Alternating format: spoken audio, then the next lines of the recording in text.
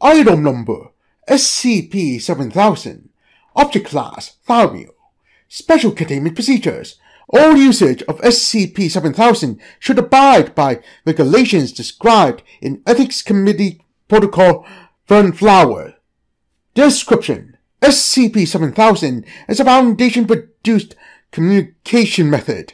By utilizing various memetic suggestions through plain text, SCP-7000 diminishes the retroactive generation of anomalous phenomena in baseline reality. Since SCP-7000's implementation, the general danger and hostility imposed by newly discovered anomalies has decreased by approximately 60%. Current instances of SCP-7000 do not completely prevent the existence of malevolent and irrepressible anomalies, although most now follow commonly documented anomalous laws. This has made overall containment and research significantly easier. An increase in beneficial and benevolent anomalies, as well as more concisely written SCP documentation. See attached document for further details. Has also been noted alongside these changes. Discovery Log: SCP-7000 was created following an increase in retroactive reality alterations detected by the FRCN, Foundation Reality-Wide Communications Network. In 1 week, a higher amount of newly discovered anomalous phenomena were reported, most in some way relating to the concept of luck. The Department of Memetics and Pataphysics were able to produce and successfully employ SCP-7000 during this time. Due to the immense level of harm such entities presented, SCP-7000 was originally intended to neutralize those responsible through lethal memetic hazards. This decision was later revised upon confirming the possibility of a ZK-class reality failure scenario. An alternative, non-lethal form of memetic suggestion was then created, which successfully nullified the influence of numerous entities.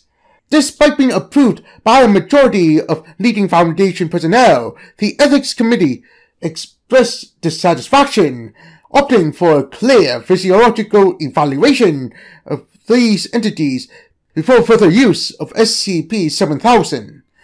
2 months postponement was approved, and access to a majority of Foundation documentation for psychological study was granted. An initial set of newly improved memetic agents were finally produced, using the Ethics Committee findings as a basis.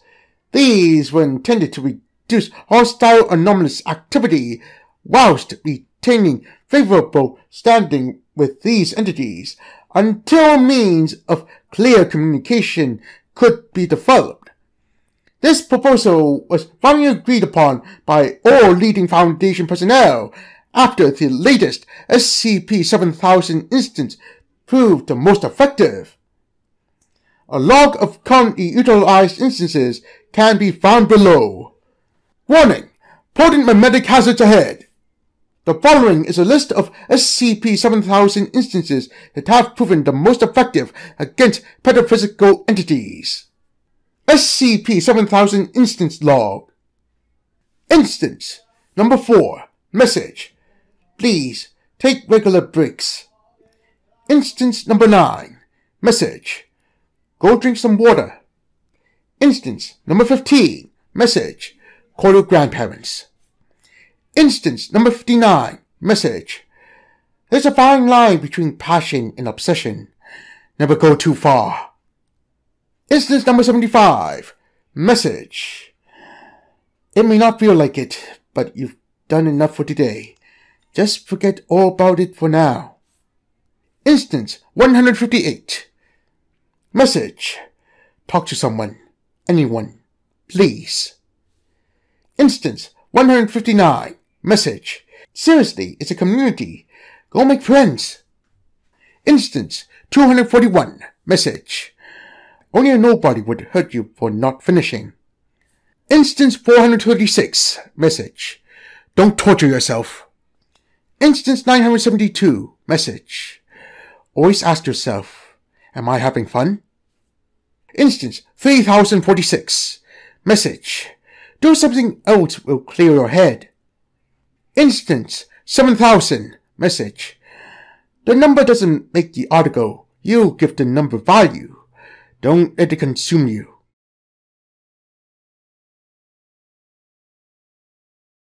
Item number SCP-7000. Object class safe. Update FAMU. Special containment procedures. All remaining 40 instances of SCP-7000 are currently stored within high-security anomalous document containers within Site-19. All personnel accessing any SCP-7000 instance must have completed Level 4 Tactile Cognitohazard training and be equipped with standard-issue anti-tactile cognitohazard equipment. Use annual testing of any SCP-7000 instance requires direct approval of both the Site Director and the Ethics Committee. Update 15th of November 2010. Due to increased frequency of containment breaches at Site-19 since 2000, and the importance of SCP-7000 as a Foundation asset, all remaining 40 instances of SCP-7000 are to be stored within high-security anomalous document containers and temporarily held at facilities on a rolling basis. Upon Elaying Vital Energy (EVE) levels reach 5 times the regional baseline, SCP-7000 is to be relocated immediately via secure transport. Description: SCP-7000 consists of a set of 46 update 40 playing cards. The cards are printed on a typical card stack of the mid-19th century, using an otherwise non-anomalous combination of inks. No manufacturer label or mark is printed on any SCP-7000 instance. SCP-7000's effects occur when an individual makes direct skin contact with any instance of SCP-7000. Upon contact, causality and probability are altered through an unknown mechanism. Detectable increases in regional EVE background levels have been noted to occur following SCP-7000's activation, causing the individual to experience increased negative life events. These events include, but are not limited to, occurrence of traumatic or accidental injuries, onset of chronic or terminal disease, significant personal monetary loss and other financial hardships, dissolution of stable social connections and relationship loss, occurrence of natural disasters in areas of residence, death. The magnitude of this effect is directly proportional to the duration of contact with SCP-7000 and the value of the SCP-7000 instance contacted. Instances of SCP-7000 traditionally holding higher value in Western card games, aces, kings, queens, jacks, etc., have been noted to cause more severe effects. A notable exception of this trend occurs when an individual simultaneously contacts the Ace of Spades, the Ace of Clubs, the Eight of Spades, and the Eight of Clubs, resulting in the most severe effects SCP-7000 has demonstrated to date, usually instantaneously. No difference in effect has been noted between SCP-7000's different suits. Additionally, SCP-7000's effects appear to be cumulative.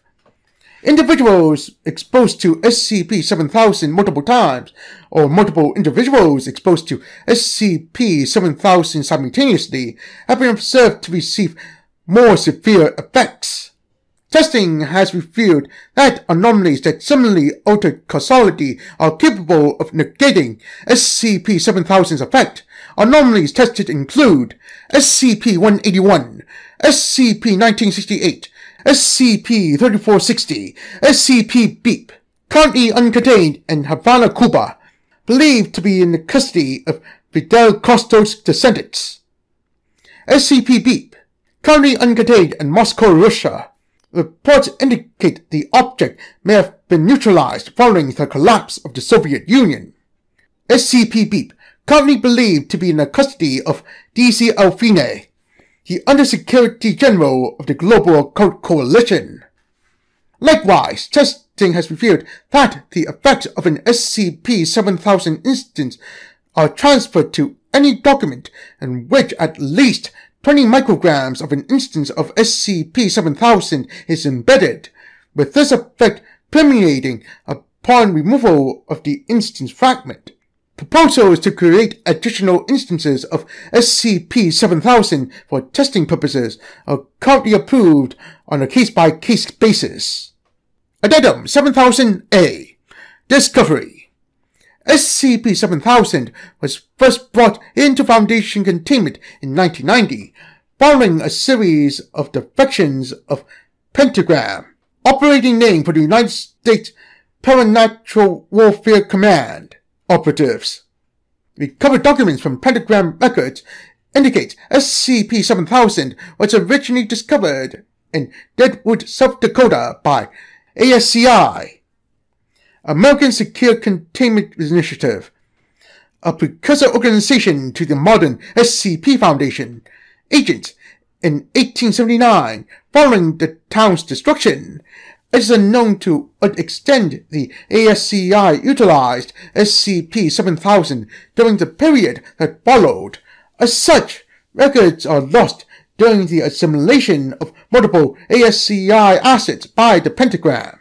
SCP-7000 was utilized extensively by Pentagram operatives throughout the Cold War, where it was deployed as a cognito hazard against U.S. targets both domestically and abroad. The extent of this utilization resulted in the full consumption of 6 SCP-7000 instances during this time.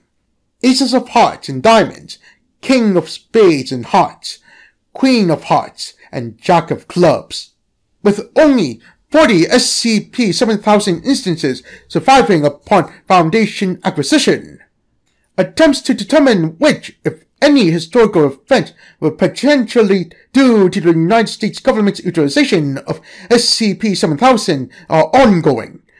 Records suggest the highest utilization of SCP-7000 within the Soviet Union and its allies occurred between February 1960 to October 1962, as well as December 1980 to April 1986. Successful containment of several SCP-7000 fragments located throughout the former Soviet Union shortly after the Foundation acquisition of SCP-7000 lends credence to these reports. Pentagram records also suggest high domestic use upon political targets within the United States between March 1963 to November 1963, as well as June 1979 to May 1981, though these accounts remain unverified. Addendum 7000-B. Object Class Update. As of March 3, 2010, following successful utilization of SCP-7000 instances by MTFs, Gamma-13, Asimov's Lawbringers, Delta-5, Frontrunners, Iota-10, Damn Veds, Lambda-14, One-Star Reviewers, Mu-3, Highest Bidders, and Alpha-1, Red Right Hand. Within field operations, SCP-7000's object class has been updated to Thalmu. Field utilization has included, but has not been limited to, inclusion of SCP-7000 particles within letters and other correspondence. Embedding SCP-7000 particles into business cards offered via front companies. Embedding SCP-7000 particles into clothing tags of POIs. Deployment of SCP-7000 particulate into GOI building filtration systems. This method was noteworthy for use prior to the containment of SCP-1609 and Operation Falcon Punch. Due to the increased MTF operative turnover since 1995, training in the tactical use of SCP-7000 is offered on an as-needed basis. Addendum 7000-C Incident SCP-7006-T Level 4 Access required. Access granted. On July 5th, 2016, 12 agents of MTF Alpha-1 defected to the Global Occult Coalition. SCP-7000, as well as 3 other SCP objects, were stolen and brought to GOC custody. It is currently unknown if SCP-7000 has been destroyed via standard GOC procedures. Protocols to shield critical SCP Foundation personnel from possible cognito hazard attacks from SCP-7000 are to remain in place indefinitely. Attempts to relocate SCP-7000 fragments released within Foundation facilities as part of former intra-Foundation operations launched by MTF Alpha-1 are currently underway. Proposals for containment and/or neutralization of SCP-7000's lingering effects on SCP Foundation personnel are under review by the Foundation Ethics Committee.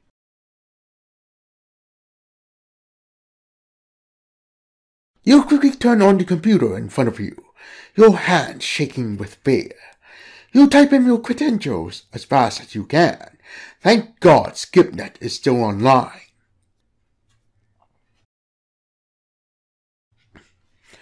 Item Number SCP-7000 Security Level 1 Containment Class Uncontained Disruption Class Amida Risk Class Critical Special Containment Procedures SCP-7000 is currently uncontained. Description: SCP-7000 is a currently ongoing anomalous event. SCP-7000 began at midnight on January 1st, 2023, when several sinkholes ranging from 2 meters to over 500 meters in diameter began rapidly forming around the world in major population centers, most notably in the exact geographic centers of the cities of Tokyo, Shanghai, London, and Cairo. At 1200, thousands of anomalous entities began emerging from all sinkholes formed during SCP-7000, causing worldwide panic and disarray. These entities, designated SCP-7000-A instances, are variable in appearance, though are typically pink or red in coloration, are slightly larger than an average human, and are octopedal. Instances possesses no heads or notable structures besides legs and abdomens, and vaguely resemble large spiders. Instances are hostile to humans and have been shown to attack on sight with intense force, often resulting in fatality for the victim. Reading this again, you shudder at the thought of the horrifying creatures that now roam outside. You can still hear them. You're the only one left in the entire site. And though you've barricaded yourself in the archives room, you can hear them clawing and scratching at Site 86's main entrance. You realize you probably don't have much more time. SCP-7000-A entities quickly overran most major cities and population centers after emergence, causing massive damage and casualties worldwide. As of writing, the human population is estimated to be at 5% of its initial number prior to SCP-7000. As such, the Veil Protocol has been lifted, and the Foundation is currently working with major anomalous and mundane organizations in an attempt to prevent further loss. This is where you come in. The Foundation, in its effort to bring an end to SCP-7000, tasked almost every department to research the situation and find a solution. The Department of Mythology and Folkloristics was the only department to find something useful. They looked through the archives and found a tapestry hidden away somewhere, depicting 8-legged creatures attacking a city sometime in the 1st century. The tapestry details a group of people performing a ritual and banishing the monsters. It ends with the banishers celebrating around a golden plate with 20 tally marks. Initially, mythology and folkloristics thought the tapestry was related to some other anomaly, but noting the similarities between the monsters depicted and the 7008 instances, they attempted the ritual in New York City, successfully returning the beasts there to the sinkhole they came from, which became sealed with an ornate golden plate adorned with 20 tally marks. Realizing the need for the ritual to be performed for every sinkhole around the world, the Foundation made the choice to declassify SCP-7000's file, editing it to include an addendum detailing the instructions for the ritual. Problem is, almost every member of Racer is dead, and they're the only ones who can make direct edits to database files. Unfortunately, this means the safety of the world has been placed into your hands.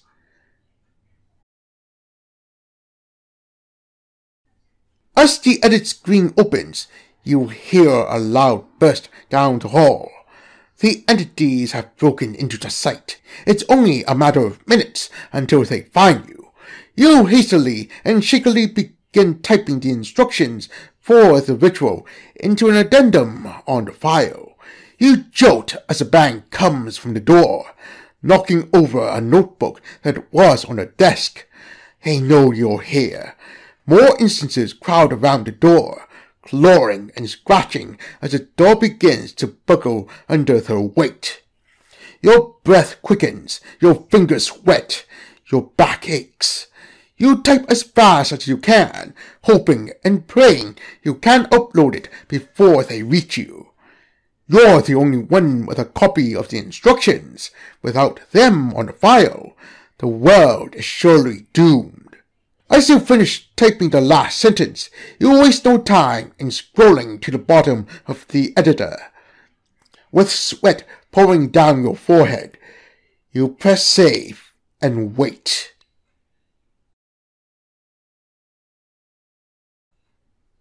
The door bursts open, and it's the last thing you hear.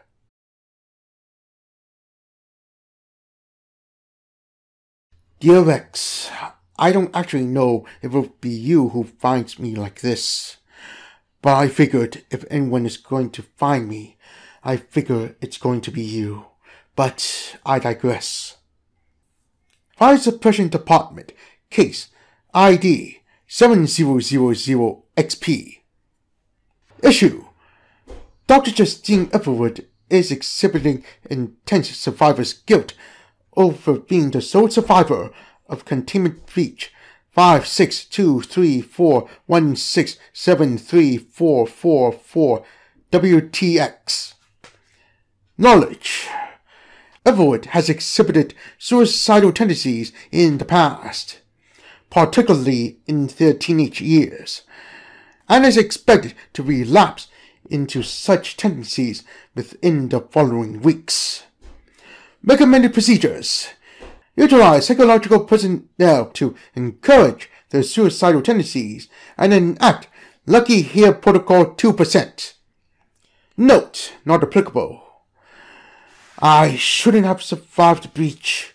Everyone says I was lucky to escape with one arm intact, but I don't believe them. 50 dead and 1 injured? Please. There's nothing lucky about knowing I should have died, but didn't. Fire Suppression Department, Case ID 7000XP. Update: Lucky Here Protocol has worked as predicted. Everwood is expected to attempt suicide sometime this week. As per Lucky Here Protocol, SCP-7000 has been left at an easily accessible location to Everwood, under the guise of it being a non-anomalous firearm left behind by a careless security guard. I shouldn't have survived that breach. Everyone says I was lucky to escape with one arm intact, but I don't believe them. 50 dead and 1 injured. Please, there's nothing lucky about knowing I should have died but didn't. I should have died like the rest of them. I can't live with this guilt any longer. Item number SCP-7000 Object Class Safe. Special Containment Procedures. SCP-7000 is to be kept in a standard anomalous object lockbox in Site-55. Fire Suppression Department personnel are permitted unrestricted access to the object. Description: SCP-7000 is a standard Beretta 902 semi-automatic pistol. When fired at a human subject, SCP-7000's mechanism will jam and fail to fire regardless of the status of the object. SCP-7000 will fire as normal when aimed at any other target. Additionally, SCP-7000 will not fire if doing so would result in it damaging a human subject. Thank you for working so hard for me. Seeing as you're the most hard-working person in our department, I'm confident your promotion will be swift. But more importantly, thank you for your friendship. You make working here that much more fun. Lucky Here Protocol. Overview. Lucky Here Protocol's stated purpose is the prevention of unnecessary loss in suicidal personnel. This is achieved by informing the target personnel of their overwhelmingly good fortune. The process involved showing the target personnel affection and positive affirmations, while ensuring to downplay their negative emotions as fruitless. This results in the target personnel feeling more pleased with life in 60% of cases. 38% of further cases require a combination of more intense therapeutic efforts as well as medication.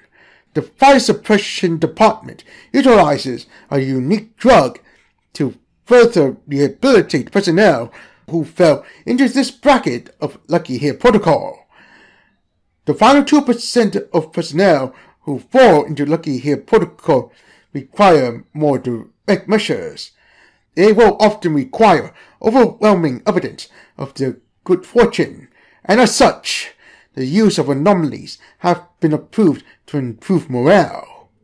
Anomalies approved for use in Lucky Here Protocol's 2% procedures are typically unassuming in appearance and can be mistaken for non-anomalous objects, which lends the project's credibility. So long, and thanks for all the fish, I think. J. Everwood. Fire Suppression Department Case ID 7000XP.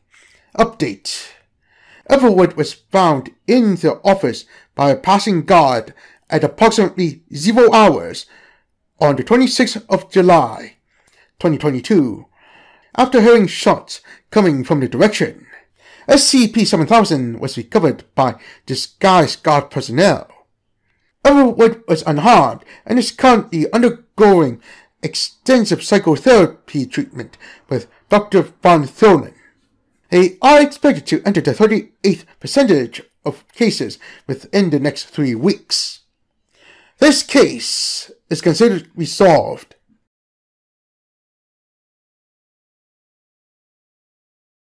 Item number SCP-7000 Object Class Euclid Update Not applicable. Special Containment Procedures. IO Minerva is to monitor internet and news media for keywords relating to newly discovered SCP-7000 instances, which are to be concealed or discredited as necessary. Update. Following the dissolution of the Veil, containment of SCP-7000 has ceased. Research will continue in collaboration with the Beijing Institute of Anomalous Science. Description: SCP-7000 is a universal probabilistic phenomenon associated with ancient Rome. SCP-7000 Instance Log. SCP-7004. The collective destination for 31 individual instances wherein a random text generator fully produced the Aeneid, an epic by the Roman poet, Publius Proclus Moro. Scans indicate that no thaumaturgic or ontokinetic activity was involved. SCP-7018, a 3x2 replica of the Roman theater of Doga, an ancient theater in what is the Belgian Governorate of Tenencia. It was the location of the annual Doga International Festival until 2025, when local lethal events made the event organization impossible. It was discovered on Mars. It appears to have naturally formed from the surrounding rock through erosion. No thaumaturgic or ontokinetic activity was detected. SCP-7096, the meteorite in the form of the Firenze sarcophagus, an ornately shaped Roman sarcophagus from 140 to 150 CE. It was discovered on the surface of Pluto. Analysis suggests that its collision with the surface of the dwarf planet damaged it in such a way as to result in its current shape. No thaumaturgic or ontokinetic activity was detected. SCP-7146, the lingua franca, the primary language of the Fermat, an alien species that communicates by expelling gas from the joints of its exoskeleton. Despite the Fermat's vastly different mode of communication, the lingua franca's written form is functionally indistinguishable from classical Latin. SCP-7264, a 4.3 km by 0.9 km Roman victory column on the planet Trappist 1E. It appears to have previously been a mountain that underwent extreme seismic activity.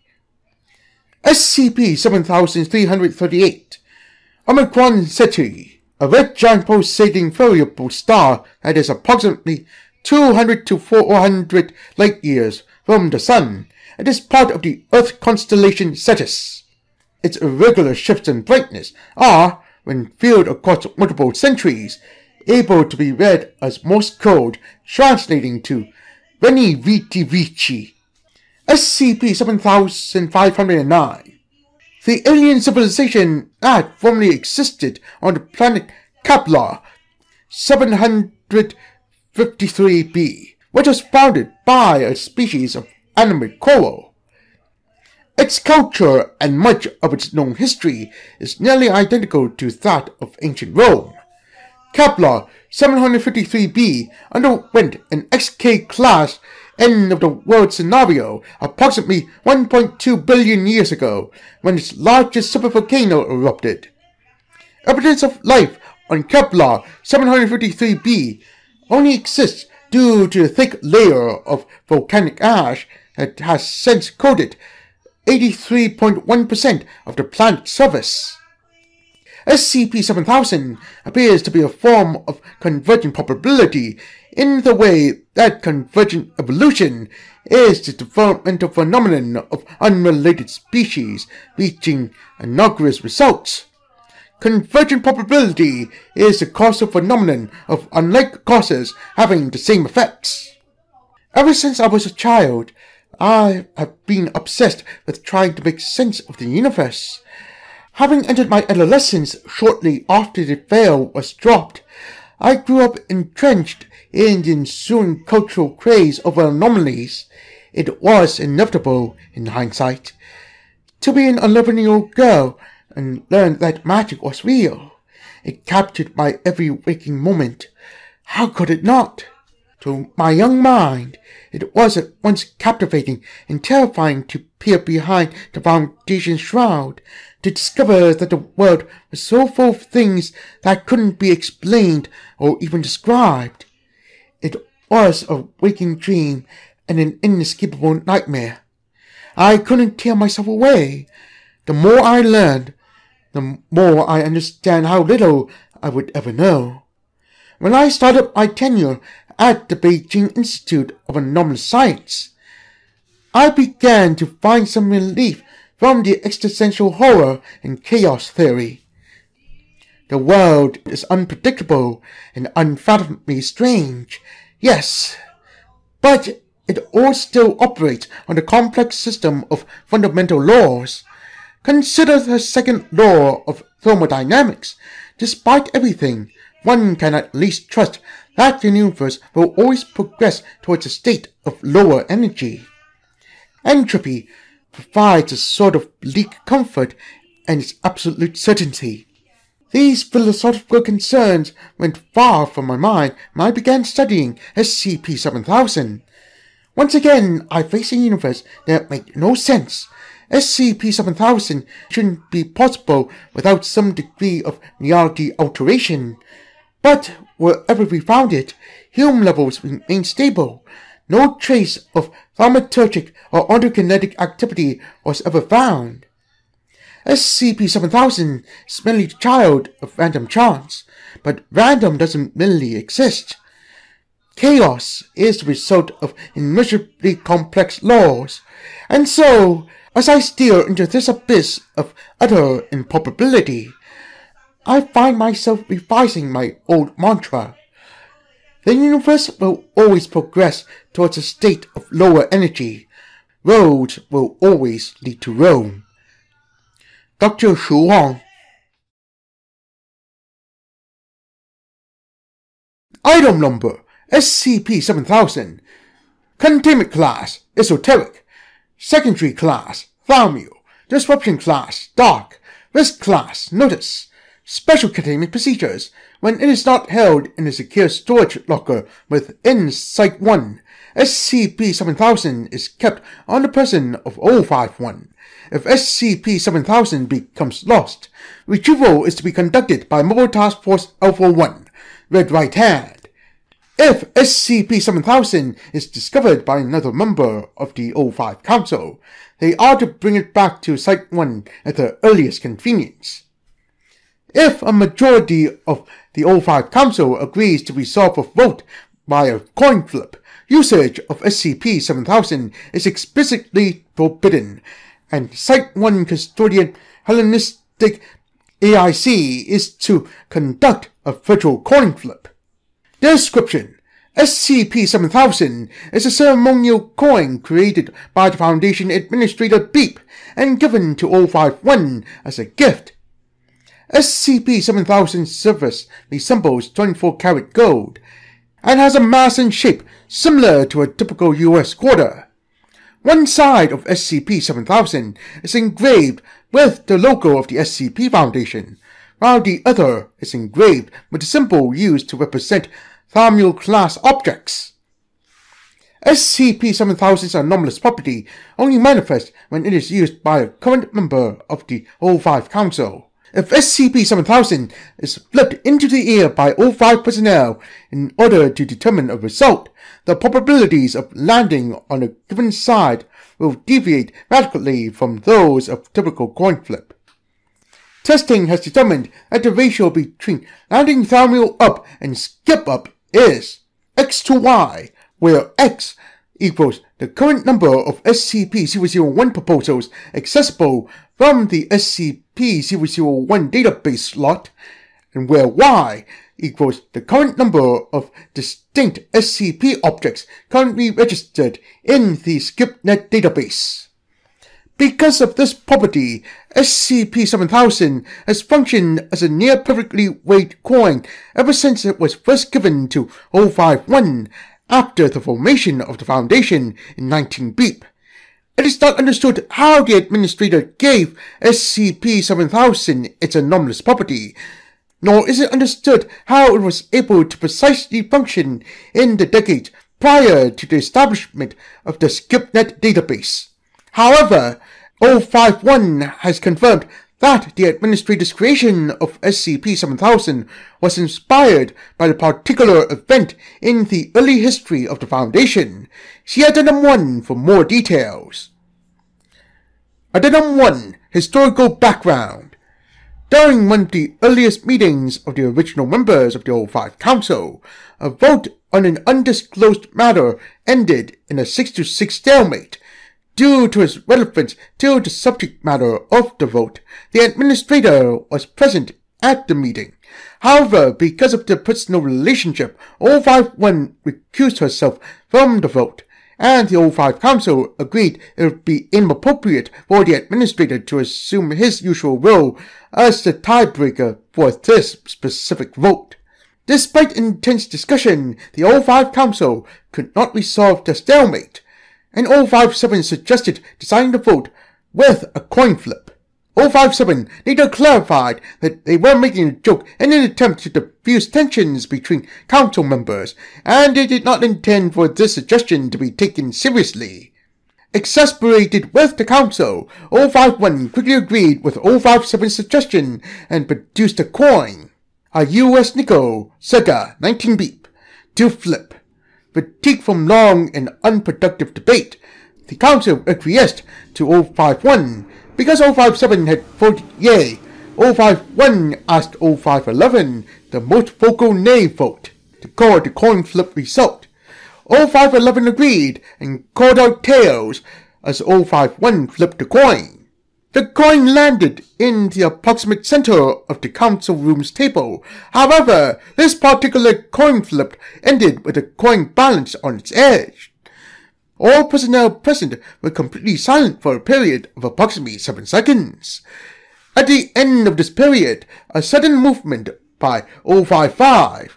It has been agreed by all parties present that this was not a deliberate attempt by 055 to influence the result, as it was known that 055 had a chronic respiratory condition that led to him coughing infrequently during council meetings. Caused a slight vibration in the table, and the coin fell onto the tail side, with the head side facing up. This caused an uproar, followed by furious debate amongst various council members. 051 attempted to table the discussion until a later date, but was distracted by the administrator laughing at a high volume. 0511 disputed the validity of the coin flip result and demanded that the coin be flipped a second time.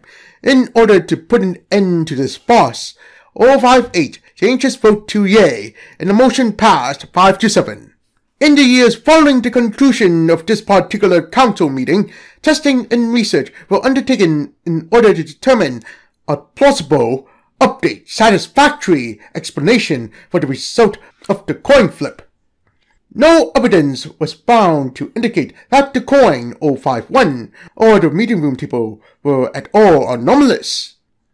Many different theories were developed to explain the result, but most were disregarded due to bias or an inability to prove or disprove them. It was suggested by 0510 that 052 had used thaumaturgy to influence the result, but 052 vehemently denied this. 051 observed that if 2 had magic subtle enough to influence the result of a coin flip, why would he make the coin land on the edge instead of just heads up? Following development of modern Hume theory, 0511 speculated that someone present at the meeting had used reality bending to influence the result. However, there is no evidence suggesting that any of the personnel present at the meeting were type green humanoids. The most plausible explanation put forward by 0513 was that an extra-normal event had occurred during the meeting. Due to the nature of extra-normal events, it is not possible to definitely prove or disprove this theory. In 20 Beep, a pair of Level 4 personnel, both statisticians from the Records, Archives, and Information Security Administration, RASA, were granted special access to SCP-7000's documentation by a 12-1 vote of the 05 Council, in order to discover the most plausible explanation for the result of the coin flip. 7 months later, the pair submitted a research paper to the Office of 051. According to the analysis of all available data regarding the event, it is quite likely that no outside manipulation, anomalous or non-anomalous, influenced the result. The most likely explanation is that the coin naturally landed on its side, a rare but not impossible outcome. Item Number SCP-7000 Object Class Keter Special Containment Procedures Dormant eggs of SCP-7000 are to be stored in a soundproof, environmentally controlled enclosure measuring 5 by 5 by 5 meters. The containment cell is to include several leafy plant species to feed SCP-7000 instances during active phases. All staff working with SCP-7000 are required to wear earplugs. During an active phase, the door to the enclosure is to remain sealed. SCP-7000 is not to be stored at any site with other Keter-class anomalies or on-site nuclear warheads. All wild instances of SCP-7000 are to be neutralized. Agents carrying out the neutralization of wild SCP-7000 instances must wear earplugs or be deaf. Staff assigned to SCP-7000 neutralization must take any measures possible to minimize the effect of random chance on their work while carrying out their assignments. Description: SCP-7000 is an anomalous species of cicada in the Midwestern United States, closely related to the 17-year cicada species. SCP-7000 is identical to the 17-year cicada in all ways except for several differences in the temple, organ for producing sound found on cicadas, on the dorsal side of the insect. SCP-7000 follows the life cycle of periodical cicadas. It will lay large numbers of eggs that remain dormant for 8 to 10 years. A brood of these eggs will hatch within 1 week of each other. This creates a low population dormant phase, followed by an active phase, where the population will drastically increase and new eggs will be laid. The anomalous properties of SCP-7000 manifest when SCP-7000 produces sound using its tempo. Any subject capable of hearing will experience more detrimental outcomes to chance-based events. Simultaneously, SCP-7000 will experience more beneficial outcomes for chance-based events. The sound SCP-7000 creates seems to affect probability for the affected subject and the SCP-7000 instances through an unknown means. Recordings of the sound produced by SCP-7000 do not produce this effect. What is considered a detrimental outcome varies depending on the subject hearing SCP-7000. Animals subject to SCP-7000 sound will statistically find far less food and are significantly more likely to be injured by accidents. Humans affected by SCP-7000 experience statistically higher rates of injury, financial or property loss, medical complications, and unexpected loss of loved ones. Other SCP-7000 instances appear to be immune to this effect. Studies have shown that SCP-7000 seems to find more food, shelter, and mates when humans or animals have been affected by the sound it creates. SCP-7000 instances also evade capture and predation more often while under this effect.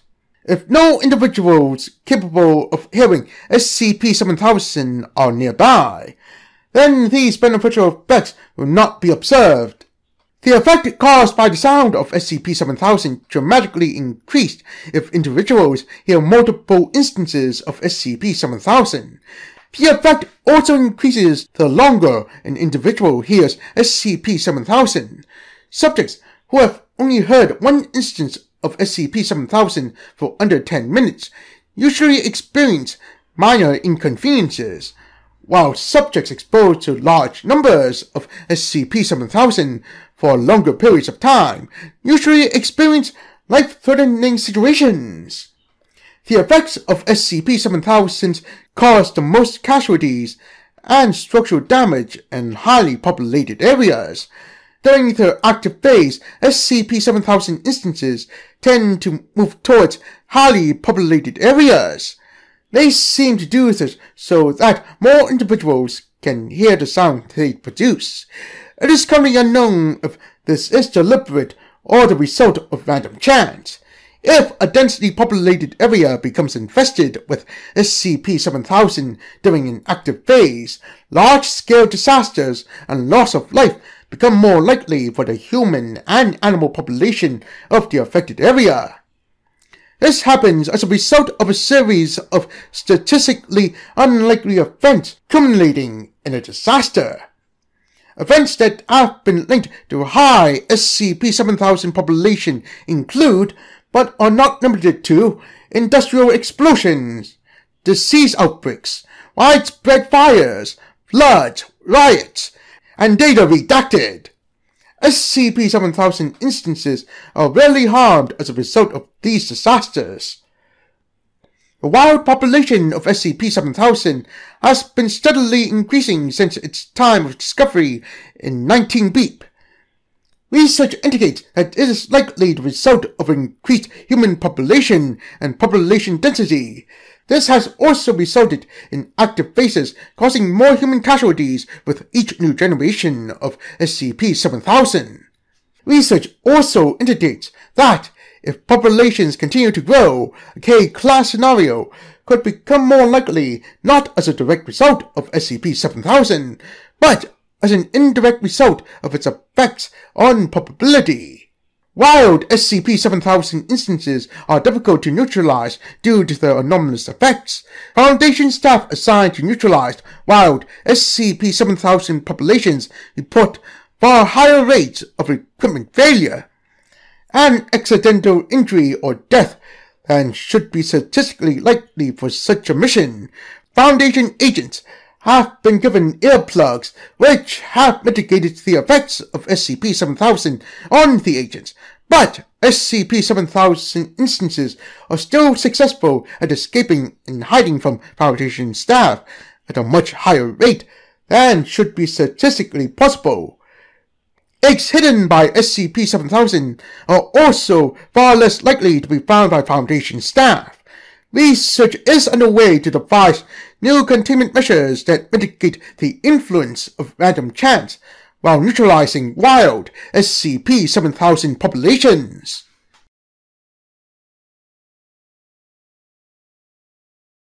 Item Number SCP-7000 Containment Class Anomalous. Special Containment Procedures. SCP-7000 presents a negligible threat to the Veil or the Foundation.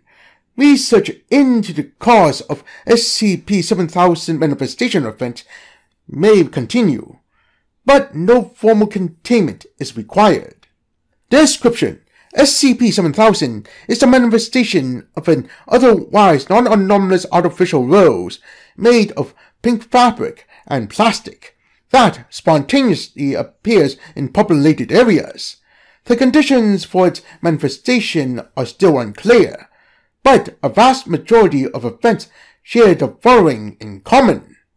SCP-7000 usually manifests between 5 p.m. and 7 a.m. local time. Despite almost exclusively manifesting in urban environments, the area is rarely heavily populated at the time. SCP-7000 favors industrial and business zones over residential areas. SCP-7000 manifests outside of direct human observation. This, combined with a lack of anomalous effects following manifestation, make containment and research of SCP-7000 a low priority. Addendum 7001 Discovery. Foundation data crawler Sylvia AIC recorded a brief reboot of several audiovisual CCTV cameras in Norfolk, Virginia. As this was extremely unlikely without anomalous interference, it was flagged for manual review, leading to the first recorded SCP-7000 event. A transcription of the footage can be found below. Morgan Aldro walks out of their place of employment, a local grocer. It is 2:17 a.m. The street is dark, and Aldra shivers momentarily. Reaching into their pocket, they pull out a set of keys, and after 30 seconds of effort, lock the door to the building. They take a few steps back, still facing the building, and take a single deep breath, rubbing their eyes. They wander to a nearby bench. Ultra sits down and pulls a pair of earphones and a pack of gum from their pockets. They plug the headphones in, fiddling with their phone to find a song. Content, or at least okay with their choice, they put the phone down and stare across the road. A few minutes pass. The gentle breeze dies down. They gaze into the distance, isolated from the world around them. Rarely a car passes, roaring as it goes, but they do not react.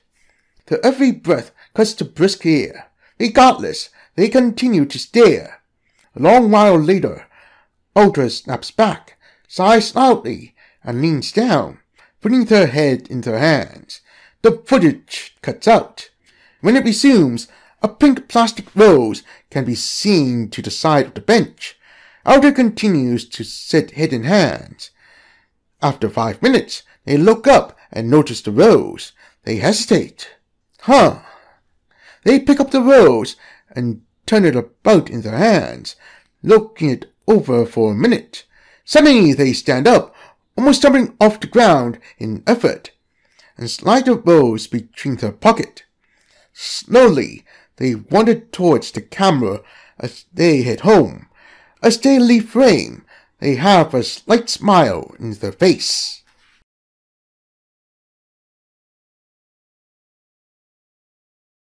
Item number SCP-7000 Object Class Keta. Special Containment Procedures.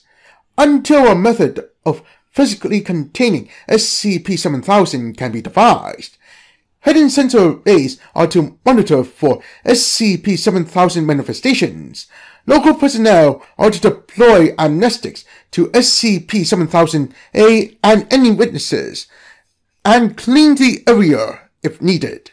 Description: SCP-7000 are 9-meter-long translucent spectral appendages resembling distended human hands with 6 fingers.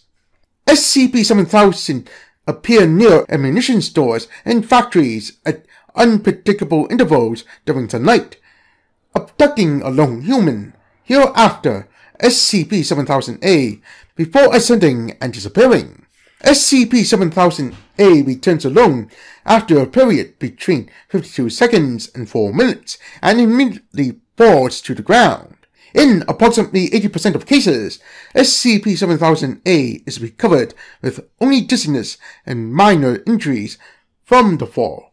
All instances report a sensation of having been placed within a cold, dark metal tube by SCP-7000 and spun rapidly. Some instances also report mechanical clicking noises, distant, incoherent voices, and the odor of alcohol. In the remaining cases, SCP-7000-A abruptly remanifests in a severely mangled state, accompanied by a loud gunshot sound and several hundred liters of non-humanoid viscera and bone. Traces of gunshot residue are also identified. One unique case resulted in an unharmed SCP-7000-A instance despite a gunshot occurring in its facility. However, the gunshot at a significantly lower volume. Upon debriefing, the instance claimed to briefly glimpse large spectral humanoids after its removal from the metal tube. These humanoids, whose sizes and description are consistent with SCP-7000, allegedly vocalized and discarded a metallic handheld object.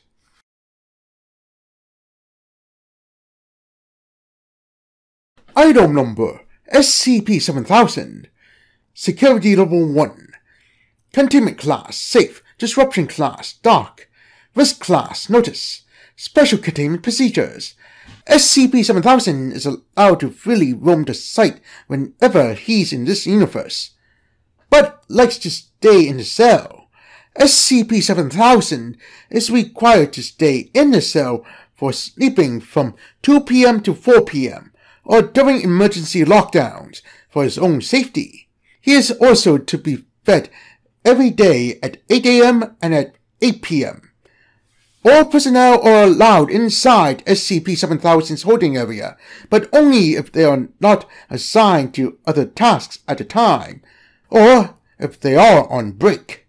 Personnel must talk to him nicely, as SCP-7000 gets his feelings hurt easily.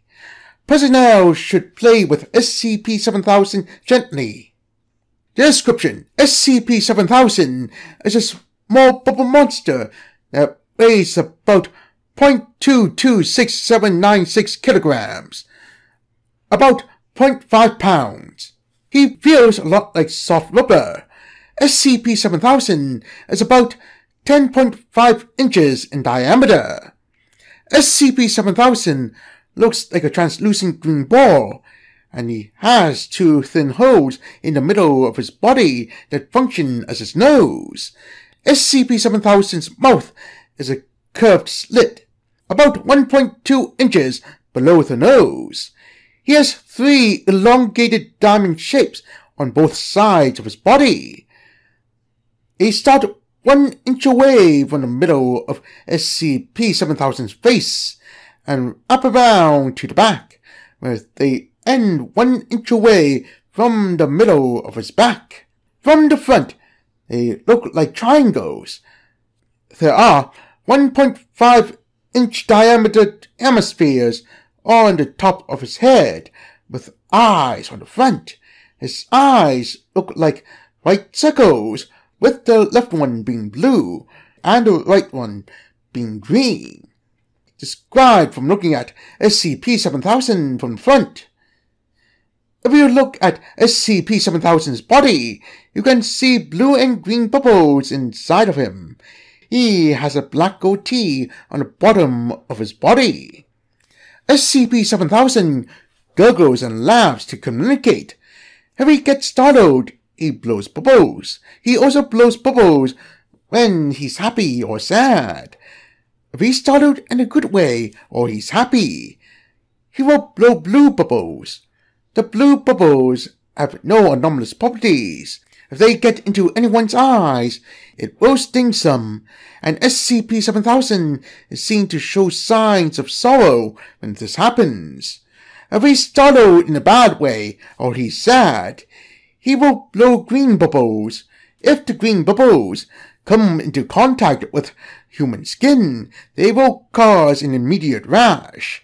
When SCP-7000 gets bored, he usually gets out of a cell and looks for people to play with. SCP-7000 has been observed to go to different realities every 1 to 2 months. If anything is touching him, it will go with SCP-7000 to the other reality, even sentient beings. Dr. Beep has found all the realities have alternate SCP foundations that have contained SCP-7000. There is a 1 in 6,350,832,000 chance to see SCP-7000 change realities. Dr. Beep has a method of calculating when SCP-7000 will change realities, which is how he studies them. SCP-7000 likes to visit realms that are more cartoon-like. He loves exploring the new kinds of scenery and creatures. In some of his favorites, physics such as gravity work a little differently, and he likes the new ways he can move and stretch. Plus, other creatures look funny or at least less intimidating. He also likes realms with a higher percentage of children or young creatures than adults. Their imaginations and innocence make them fun playmates for him. He doesn't like the ones without much life or beauty. They're boring or upsetting to him. In some observant realms, seeing SCP-7000 is considered good luck because people get happier and learn good things about themselves when he laughs. If he is in the right mood and they happen to look just right out of the corner of their eyes, Then they can see their wishes and dreams reflected in his blue bubbles in a way he imagines could come true. The experience is as if time stops and they get immersed in the happy story. When it passes, the memory is strong and can be very motivating and inspirational, so it is more likely for them to achieve their goals with positive results. However, he runs away and hides or goes home when hearing sad stories, so no one knows whether a related effect of bad luck occurs if you look at his green bubbles the same way. He enjoys celebrating good fortune that occurs around other good luck creatures and objects, but is sad of bad luck ones because his limited experience is that they make people sad, which causes him to blow anomalous green bubbles. SCP-7000 is very curious, and he likes to hug people by nudging them. He seems to be interested in everything, nudging it to see what it is. Even though he nudges a lot of objects, there are very few cases when he breaks any objects. He likes to paint by jumping on paint and then jumping on paper. He's very friendly. If he's treated in a bad way, he will get sad and go to the front right corner of a cell. He will then ignore anyone attempting to interact with him for the next 30 minutes unless they tell him it's his snack time or bedtime. It also seems that he has an internal clock.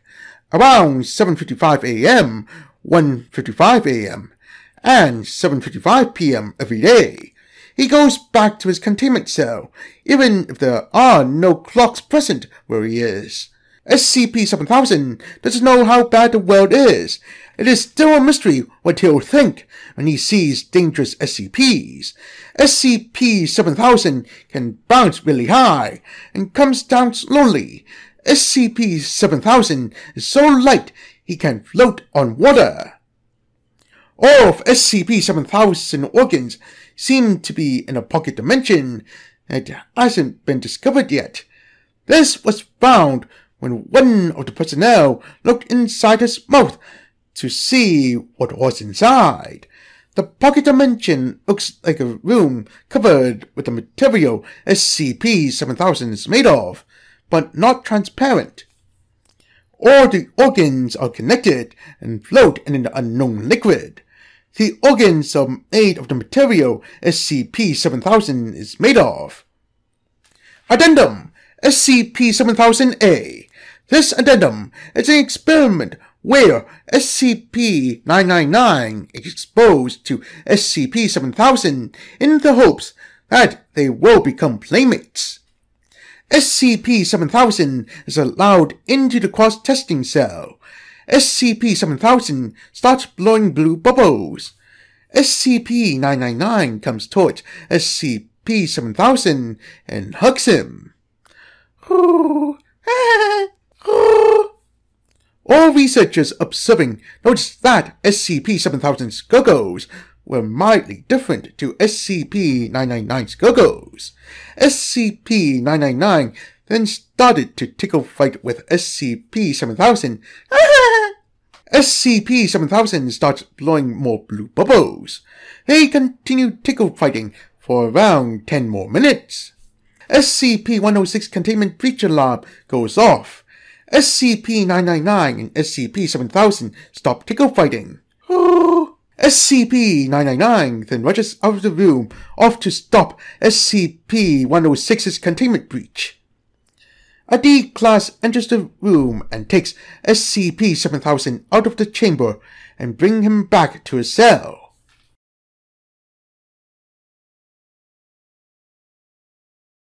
Item Number SCP-7000. Containment Class Safe. Special Containment Procedures. If SCP-7000 is removed from its storage locker, it must not come in contact with damp surfaces prior to testing. Permission to use SCP-7000 must be sought from the Ethics Committee. Description: SCP-7000 is a thin film of red plastic in the shape of a fish. coated in sodium polyacrylate crystals. The object is an anomalous instance of a miracle fish, a novelty item typically marketed as a fortune teller. Physically, SCP-7000 behaves like its mundane counterparts, curling when placed on a moist surface, such as one's palm. The note accompanying SCP-7000 resembles those packaged with most mundane miracle fish products. This note states that the deformation observed predicts one's fortune or emotional state. However, extensive testing has identified no correlation between the two. Unlike typical miracle fish products, SCP-7000 displays sapience to a high degree. It is aware of itself and its surroundings, and is capable of experiencing analogs to the chief aspects of human perception. This is considered the primary anomalous feature of SCP-7000. The object makes this sapience known through its secondary anomalous feature, the projection of human-like speech. The combination of these features makes it possible to ask SCP-7000 questions, which it attempts to answer during the curling process described above. Testing of the object suggests that it produces its most cogent answers when the provided questions pertains at least somewhat to one's personal future.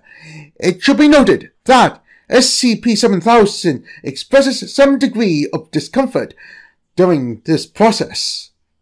Addendum 7001 Exemplar Test. The log below provides an example of the typical behavior of SCP-7000 when it is asked to make a simple prediction. This log was taken during the initial batch of testing on SCP-7000. Researcher Waller interacted directly with SCP-7000, while researchers later recorded the transcript. Okay, trying this again. Take it slowly. Take your time.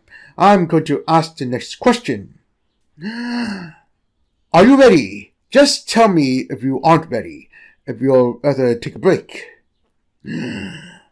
Fine. Begin test 4. Waller picks SCP-7000 up with tweezers, placing it on her right palm. She reads from a list of prepared questions. Shall I bring an umbrella to work tomorrow? The tail of SCP-7000 begins to curl towards its dorsal fin. Oh, sweet Jesus, not again! Just answer the question, yes or no. The object's tail makes contact with the dorsal fin. Ugh! Stop it! Drop me! I swear I don't know! The faster you tell me, the faster I can put you down. Waller shakes her hand slightly, now making contact with Waller's palm. The object's head slowly twists towards its pectoral fin. High-gain microphones in the chamber detect the faint sound of plastic deforming. Right! Okay, I'll tell you, it's going to... The object's head curls in on itself, while the remainder of the plastic in contact with Waller's palm begins to lightly pucker along the lateral line of SCP-7000. The object releases a guttural cry. It's going to rain buckets! Storm! Ugh! Storm of the decade! Take the damn umbrella and wear a raincoat too! Please! My spine! Waller places SCP-7000 on a bed of desiccants. 12 minutes of the object's vocalizations are redacted for brevity. During this time, researchers later expresses their desire for noise reduction earplugs to be provided during further testing. When SCP-7000's cries subside, the object has returned to its flat shape. Alright, mark down the prediction for heavy storms on the 8th of January. We might want to inform the rest of the site too, just in case. Waller turns to SCP-7000, picking up the tweezers. She sighs, while Slater rubs his eyes. Prepare for Test 5. It is of note that during researcher Waller's commute to work on the 8th of January, the sky was mildly overcast. After 3 batches of testing, sufficient evidence have been collected to suggest that SCP-7000's capacity for prediction does not surpass that of random chance. While current testing holds no predictive value, it continues to be of use in investigating the efficacy of advanced interrogation methods on sapient beings.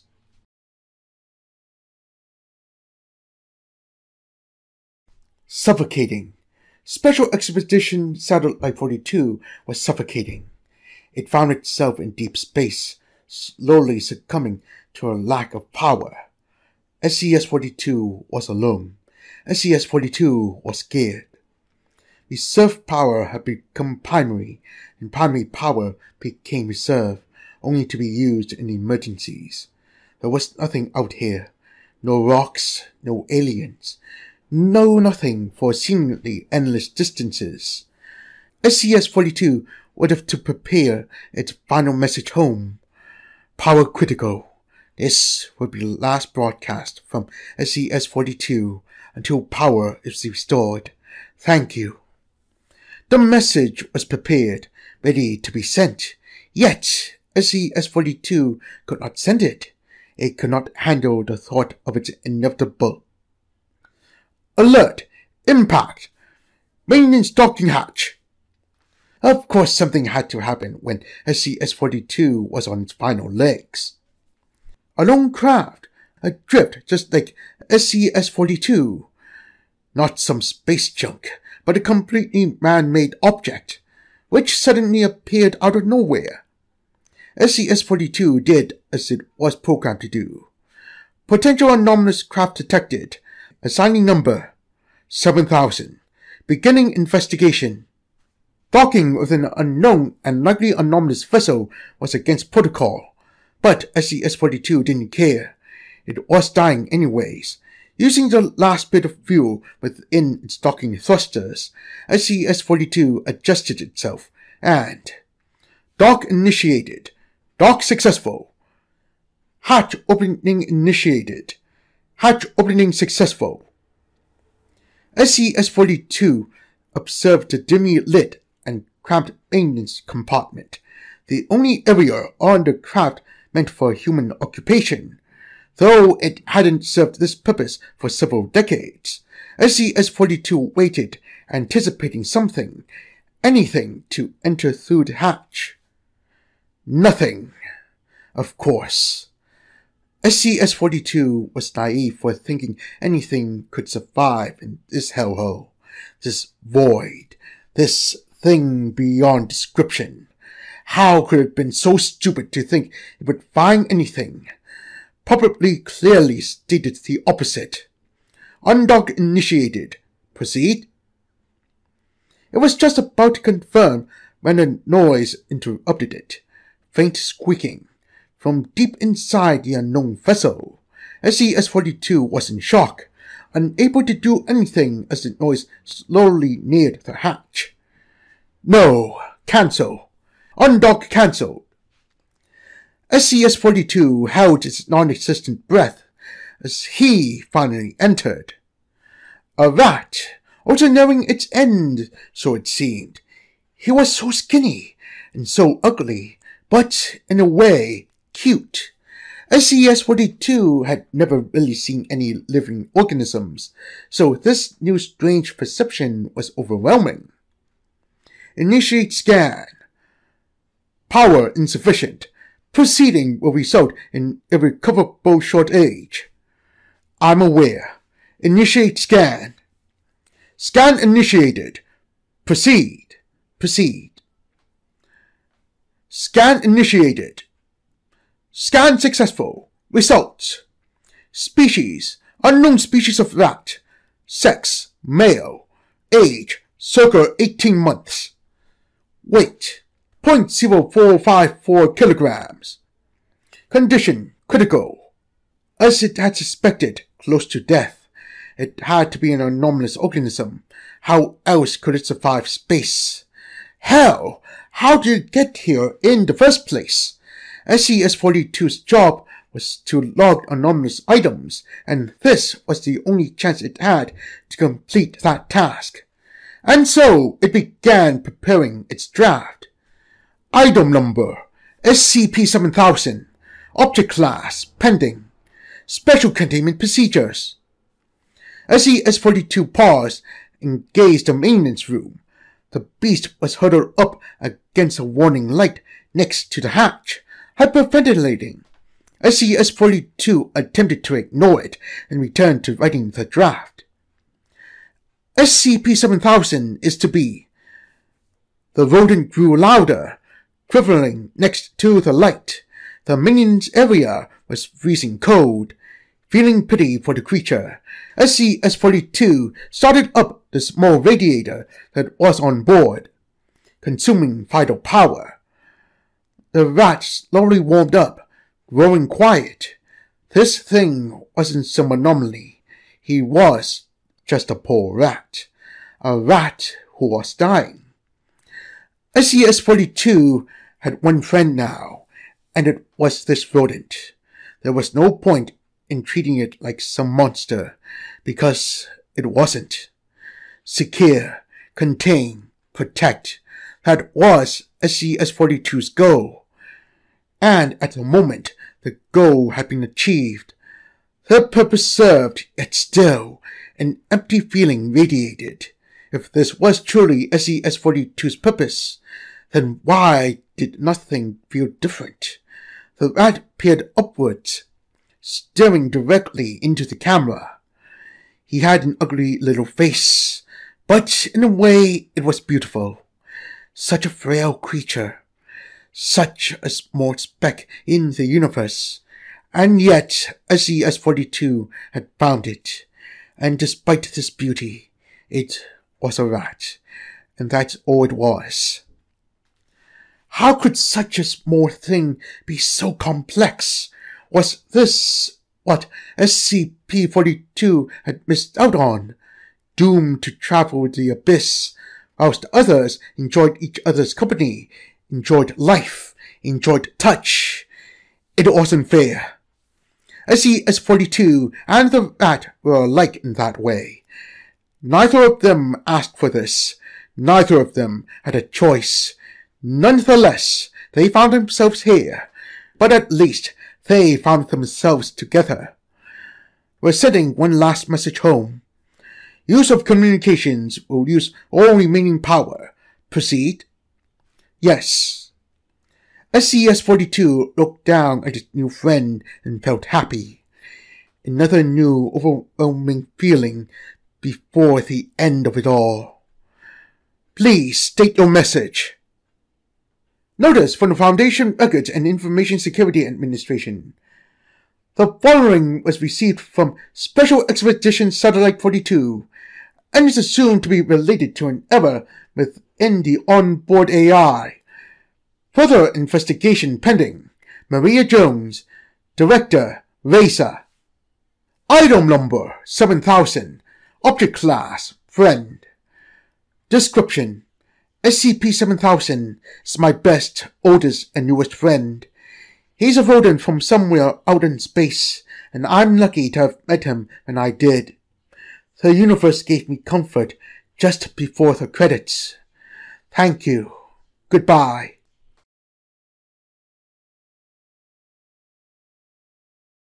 Item number SCP-7000. Security Level 4. Containment class neutralized. Special containment procedures. Due to SCP-7000's instantaneous demanifestation, no containment procedures are required.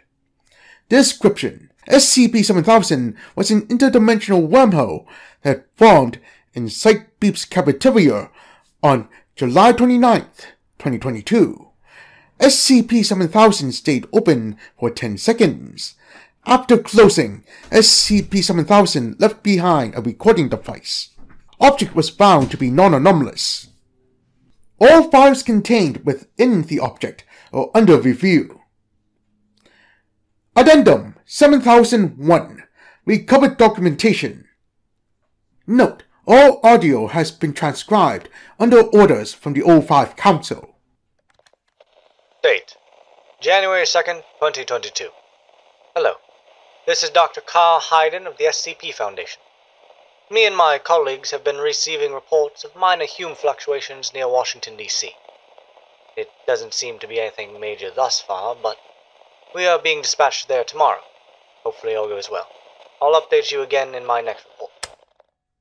Note: there is no record of a Dr. Carl Hayden working for the SCP Foundation in our universe. Date: January 3rd, 2022. Around 6 hours ago, a large glowing white figure appeared over Earth. It came in a blinding flash of light, without any warning. With some unknowable power, it spoke to every person on the planet. Or, that's what I believe it did. It decreed that it was here to restore order to our world of chaos, that it was here to bring back light into our world. A godlike visage in the eye of humanity left some speechless. All conflicts will be resolved in games of luck and chance, is what it said. At that moment, I saw hundreds of beams of light fall from the sky. I would see them strike the ground. A beam would strike a man next to me, instantly disintegrating him. Apparently, he took the moment to try and steal my wallet. Let this be a warning. All who go against this code shall be struck down by the hand of justice. It spoke with vitriol and contempt. The feeling of awe I had at that moment vanished, the visage destroyed, left with only horror. Date: January 5th, 2022. It has barely been 2 days and the world has already fallen apart. My colleagues at the SCP Foundation were some of the first to go. Many of them were struck down while trying to bring the world back to a state of normalcy. At this point, we've all but collapsed into the abyss. The entity seems to be somewhat omnipotent. It knows when someone tries to bend the rules.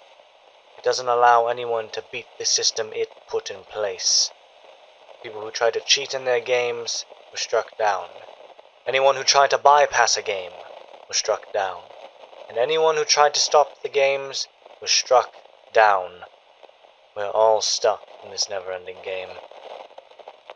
As for me, I've been relatively lucky so far. Some people played me in a game of blackjack for my money, which I lost. I don't exactly know why they need money. Give it a few weeks and I wouldn't be surprised if all of it was made worthless. For now, though, I still have food to eat and a place to sleep, so my condition isn't too terrible. I just hope that we can recover from this in due time. Date: January 13th, 2022. It has been well over a week since my last entry, and almost all world governments have fallen. The only holdouts are very well fortified Japan, but even then there is a lot of infighting. Most of the world seems to have turned into wandering gangs, playing bystanders in games in order to steal their belongings. Almost all forms of communication have gone down, because why would anyone decide to maintain those things in an event like this? The only thing left is a few radio stations riddled around the world. In other news, things have been relatively alright for me. Over the past week, I've gathered a rather sizable amount of food and water, so that should hold me over for a while. I've been trying to document what has happened with some of the former GOIs after this all started. I don't know what purpose this really serves now, but it stops me from caving to boredom and gives me something to do. The data I have is listed below. GOC. Unknown. Almost all cross-continental communication has shut down due to lack of upkeep. With information gathered from other similar groups, they have most likely fallen apart. UIU fell apart with the destruction of the FBI and US government. Chaos Insurgency seemed to have fractured off into many different factions and gangs. Serpentine. Most members seem to have fled into the Wanderer's Library to escape the entity's reach. Unknown if they succeeded. Church of the Broken God. Many of them have switched to praying to the entity as their true god. they have renamed themselves to the Church of the Vibrant Fortune. Date: February 23rd, 2022, I think. It has been quite some time since I made a log, but there have been a few discoveries that I've made. 1. It seems that most anomalies have been wiped out. I thought that after the Foundation fell apart, that people would stop being killed by them. But it seems like many of them were destroyed by the entity. The only ones that remain are the ones that were sentient. 2. It seems that the entity is glowing less vibrant than it did before. I don't exactly know what that means, but maybe it's starting to lose power. Well, that's what I'm hoping at least. I've not been doing so well over this last month. A group of people wanted my house and supplies, so they played me in a game of dice. It seemed to be a close game, but in the end, I lost. They were nice enough to at least let me keep some of the food and water. I don't think things can get much worse from here. Date: I believe it is February 27th, 2022. I've been wandering for a few days now, and I've started running low on supplies. I'm down to a bottle of water and half a can of beans. I'm currently trying to scavenge for anything I can find. The city of Chicago has become a ghost of its former self. It's mostly empty, ruined streets with a constant eerie feeling all around. I feel like I'm being watched everywhere I go, like I never have a moment for myself. The air feels stale, with some smog filling it. I try my best to not stand out too much, in case one of the many roaming gangs come across me. It seems, though, that 3 major groups have taken up different sectors of Chicago. The West District was taken by those vibrant fortune cultists. The North District is occupied with a group called the Old Spirit. They seem to be a group of criminals running multiple casinos. Finally, the South District is ruled by the Agriculture Collective, a group of farmers in the more rural areas of the city. They mostly keep to themselves and don't like outsiders too much. I think it's best to not get involved with any of them for now. Date: I don't remember. It's been at least about a week since my last log, and the world has gone entirely to hell. We've been left in a crime-ridden world full of gambling and hatred. It seems some people found ways around the entity's control and are able to kill and commit other acts of violence. It appears that there was a loophole in the entity's statement. After all, it said all conflicts. It seems like it doesn't count harm done to an unconscious person as a conflict. I've not been too good. It all seems like too much to handle all at once. Seeing all these terrible things on a daily basis is starting to get to me. The bodies of men, women, and children strewn out in the cold, damp streets, trash cast aside. The vulgar indulgence of people gambling everything, even other people, as property. The ashes of the damned that sweep the streets carrying the memories of those that didn't fall in line. We as a species have been reduced to nothing but savage tribals fighting for resources. I've been hanging on only by a thread, eating crumbs and drinking out of puddles to survive. I don't know what sort of sick entity calls this justice, what unknowable evil has come unto us, and laid bare the worst of us, in some twisted sense of morals and fairness. I don't know if I can keep going. Location: McKinley Park, Chicago. I haven't slept in days, and I can't remember the date, so from here onwards I'll just keep track of my location. I've been getting more paranoid as the days go on. That creeping feeling that tingles up my neck and down my spine has made sleep almost impossible. I fear that I'll be dragged off in the night if I ever fall asleep. However, not everything is so bad. At least I'm alive. That's all that really counts right now. The city seems more peaceful sitting in a park. I know it's only for a moment, and that everything is not alright, but for now at least, I feel like this isn't as terrible as it could have been. It's too early to get optimistic, but I can't just sit in sadness all the time. Over the last few days, I've been traveling to different parts of the city. It seems that the cultists have gotten more violent over the last few days. I've seen quite a few groups of them going into spirit territory. I think they're preparing for a war. I'll keep you updated, but... What the fuck was that? Alright, something's going on. I gotta go.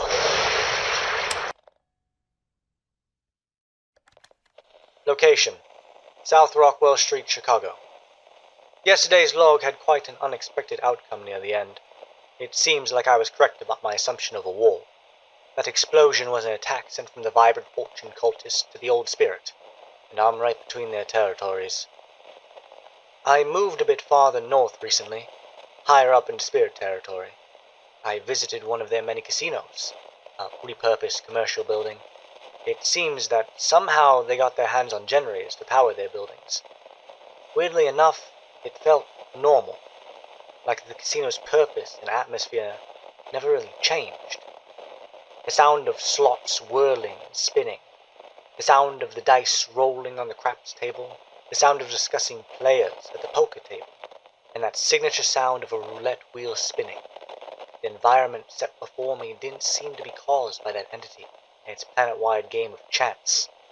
But it felt older than the entity, as weird as it sounds. It seemed as though it was always here, just that it was never pointed out. As strange as it might be to say, this place seemed most normal, human. Location: South Rockwell Street, Chicago. It seems that I'll be stuck here for a while. I can't leave back the way I came, unless I want to walk straight through a war zone. I don't want to walk further west, because I doubt that the cultists would just let me go through their territory. And I would rather not go north, because it seems that humanity gets more perverse up there. Is this really the pinnacle of humanity in this apocalypse? Maybe I'm hoping for too much. I refuse to gamble anymore. I know I did once or twice in the past, but that was prompted by others. I don't want to fall into the pit of addiction that seems to have taken most people here. I want to keep myself somewhat sane. Maybe I should have listened to a passerby I heard and went south towards the collective. I probably would have had a better chance out that way. I'll try to hope that the way is cleared up soon.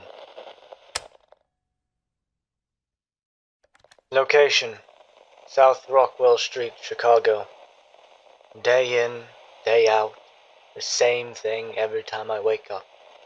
The repetitive nature of things all turns out to be too much for me. For the few times I get to sleep, I dream of a better world. One that is more peaceful than here. Hope is all I have, and even that is starting to vanish. I can't live like this. If there is nothing except endless misery, then what is the point of me being here? Why should I stay in a world I don't belong in anymore? I've thought that many times, sitting atop buildings like I do today. I guess the thoughts finally caught up with me now. No more reason for me to stay in this wasteland. It's my time to go. Wait. What's that noise? Lottery card?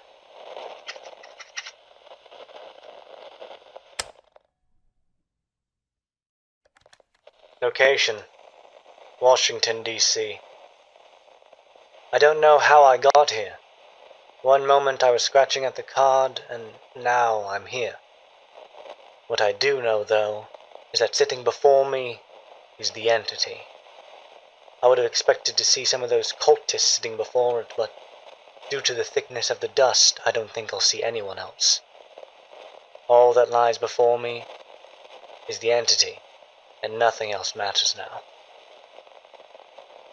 Why did you do this?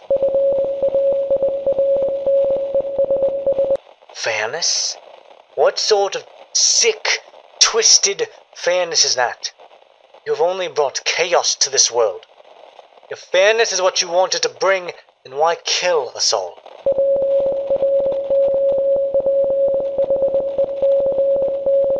All of this was due to a prophecy? Then how is it supposed to be fair if it is set in stone? If that is the case, then you are not a god at all. You're a pretender. How about this? If you are so confident in your prophecy, then let us put it to the test. Let's put the fate of the universe in the hands of a coin flip. I knew you'd be on board. Call it. Addendum 7002. O5 access required. Access verified. Note: the phone message is unable to be transcribed due to anomalous means. Classification of SCP-7000 has been updated. Date: July 29th, 2022. I don't know what happened. All I remember was a blinding flash of light, and then the entity that caused all of this vanished. I'm alone now, with nothing but a desolate planet left in its wake. Destruction reigns as far as the eye can see, and in it I stand atop a mountain of ash. A king given a crown of a kingdom burned to the ground long before. Here I stand, the last of humanity. The end of an era. Maybe something beautiful can bloom from this world after all is said and done. As of now, everything is bleak, but in due time, maybe nature will take over the responsibility that we left behind. It's time to cause a shift in management, perhaps. Then again, I'm alone, and recording a message that no soul will hear. I think it's time for me to actually put in some work for the future. Wish me luck. Dr. Carl Hayden, signing out.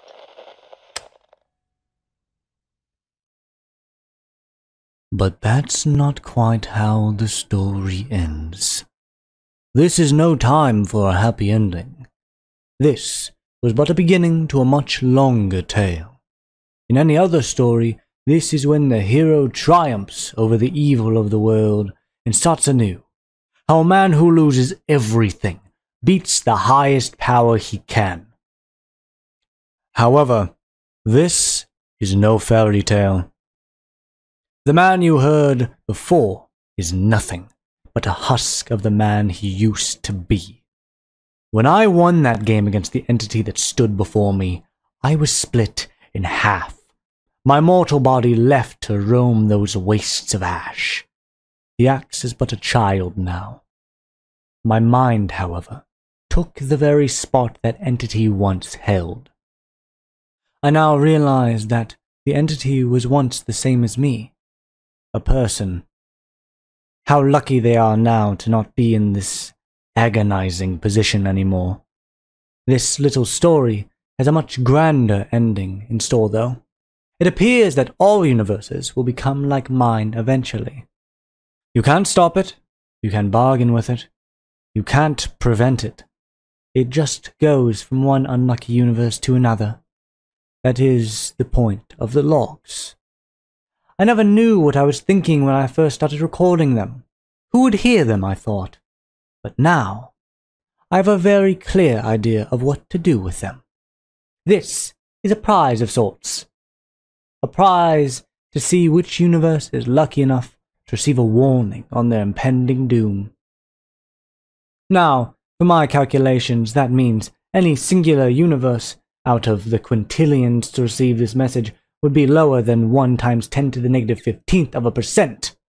That's, of course, not adding the fact that not all of those would be able to have the technology required to read it. But I'm just saying you have to be quite lucky. Of course, to the lucky people who have gotten this message, congratulations on being the only one. Your time is still coming. Let's make the finale of this story a big one when I get there. In all fairness, I hope that you try your best to stop me, because on that I do wish you luck. It might be your only chance. Item number SCP-7000, Security Level 5. Containment Class Esoteric. Secondary Class Apollyon. Disruption Class Amida. Risk Class Critical. Special Containment Procedures. Due to SCP-7000 not existing in this universe, it is unable to be contained at this time. Description: SCP-7000 is the consciousness of Dr. Carl Hayden. It is unknown what anomalous abilities SCP-7000 has, but it is thought to be a powerful reality bender. If SCP-7000 were to form in our reality, it would likely cause an XK class end of the world scenario. Prevention testing on SCP-7000 has begun under order of the O5 Council.